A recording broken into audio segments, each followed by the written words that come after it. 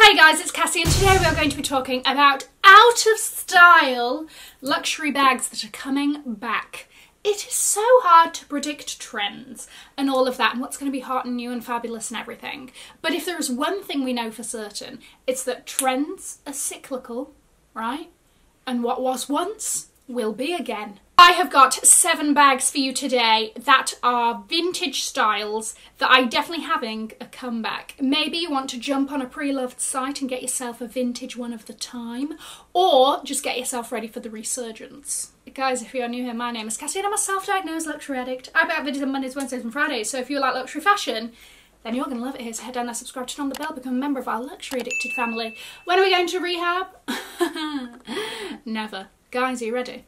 Bag number 1. Kicking it off with the Fendi Spy bag. Born in 2005, leaning into that fact that trends come around every 20 years or something like this, right? So it's almost about time.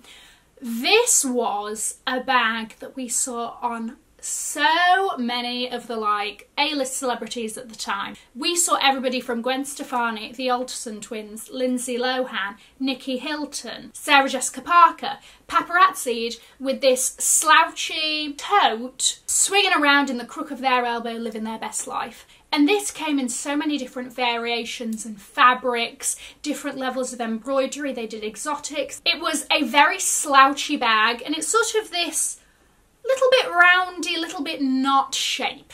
Good description, Cassie. Clap, clap for you. Recently, we've been seeing more celebrities carrying this vintage bag, okay? So we saw Rihanna, Queen of Style. Hers was like purple and embellished and embroidered or something. And to be honest with you, I think she took that to Target. We love Woman of the People. Bella Hadid was recently spotted carrying this around Tribeca, living her best spy bag life. With Fendi especially, loves a little resurgence of old bag styles like the Fendi baguette. They kind of updated that and then they brought out the 1997 baguette, which is literally the same style as in 1997 but in different variations, right? Fendi is no newcomer to reissuing bags, so I would not be surprised if they reissued the spy bag in a different way, or other brands released something very similar while we're really loving the 90s and the noughties style. My spidey senses are tingling. The next one is the Balenciaga motorcycle / city bag. It used to be called the motorcycle bag. They sort of renamed it as the city bag. There's really been a journey with this one. So this was originally launched in 2001 and it was very sort of edgy, a little bit rock and roll, very slouchy and carefree. It sort of gave off this laissez-faire, I don't care attitude that everybody fell in love with. Now, this bag really had a hot run. They then sort of discontinued it, released something called the Neo Classic, which was a sort of toned down version of the city bag that was a little bit more structured. Then re-released the Neo Classic City bag, which has the elements of the city bag that everybody loved, but with a couple of different design elements, like now there's a heart mirror, in case you ever wanted that. But then they also sort of adopted elements of the city bag in other styles, like the Kagol, which is very popular at the moment, and things like that. I definitely think that this is a bag that's sort of been on the rise again for a while, but I think it's interesting how the brand has sort of definitely lent on elements of it for different styles, and the fact that they've reworked this bag in a couple of different ways, I think sort of shows the fact that there's always been a love for this bag. Okay, the next one. The Dior Street Chic Columbus bag.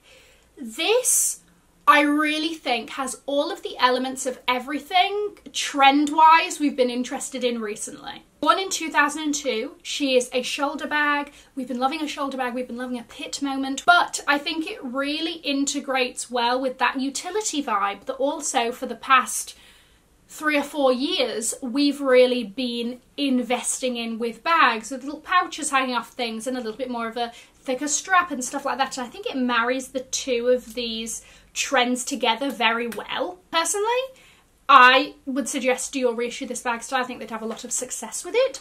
But if you need even more evidence as to why I think this style in general is coming back, have a look at Fendi's Autumn Winter 2022 show, because they're doing a kind of a similar, not exact, but a very similar shoulder bag style. The next one is the Louis Vuitton Papillon bag. Now, this is one, again, that, so, oh my gosh, she's been around the block for a while. She's a 1966 girl. And it has been reworked over the years, again and again, in different ways, different patterns and fabrics and all of that for different collections. And usually it's not to be sort of a part of the permanent collection, it's always quite seasonal. So we saw this in the Takashi Murakami collection. A year or two ago, we saw them do a mini version of this with a thicker utility strap, utility once again. In a different way, it wasn't, I mean, they called it the Papillon, but it wasn't, you know, the original sort of thing. But now, with the Louis Vuitton pre-fall match collection, the Papillon is back. Again, different seasonal variation. You've got it in the jacquard velvet, giving us a little bit of a tennis court vibe there. I don't know if this is something that Louis Vuitton will launch permanently, but again, if you've got this in your cupboard, bring it back out, okay? Bring her into the light. It is her time to shine once again. The fifth bag is the Prada 1995 tote. Now, this is different to the other bags I'm talking about in this video because it's not overtly trendy. It's definitely more sort of minimal, clean lines. And do you want to know what? The vibe of this bag very much gives me the Parent Trap English mum. I just feel like she would just absolutely kill it with this bag. Prada, once again like Fendi, is no stranger to the re-editions. They have an entire re-edition line at this point. And if they don't have a bag for every year, I don't know what I'm going to do with myself. But here we are, 1995. And I thought I'd mention it because it's a very different vibe from the rest of the bags in this video. Let's talk Bottega. Honestly, anything with the Bottega Intrecciato weave, bring it back out. Specifically a hobo bag style. Now, a few years ago, we wouldn't really be talking about Bottega when we're talking about something like hot and cool and trendy. It has now risen through the ranks of trending designer brands and is consistently being talked about. Now, we've seen a lot of new Bottega, but with a new creative director, we're definitely seeing a lot more of the Intrecciato weave, the original one, the smaller size. We've seen a lot of it sort of exaggerated, bubbled out, different finishes, but anything with that original Intrecciato weave is very much back in the spotlight.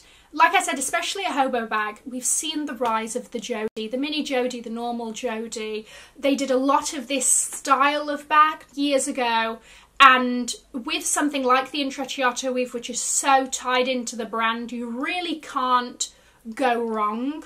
Okay, the last bag is a bag that never really went away, but just sort of faded out of our interests. Personally, I don't know, you might have always been into this bag. This is the Stella McCartney Falabella tote. Once again, I think this slouch, a lot of the bags that we've been talking about, especially on the like larger side, it's about the slouch, it's about that relaxed vibe.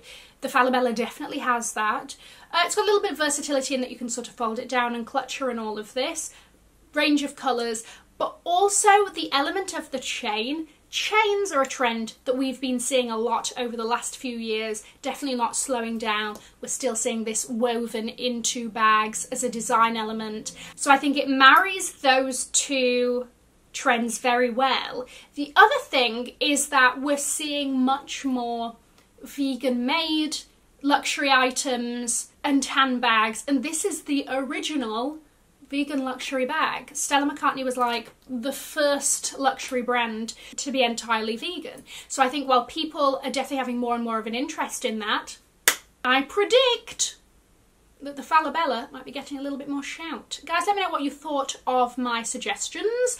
Obviously, there are loads of bags that, you know, are vintage styles that are coming back and everything, but these are just 7. I am going to leave a link to another video over here in case you haven't already seen it. Have an amazing morning, afternoon, or evening, wherever you are. And in the words of my father, if you've enjoyed it, tell your friends. If you haven't, keep your mouth shut.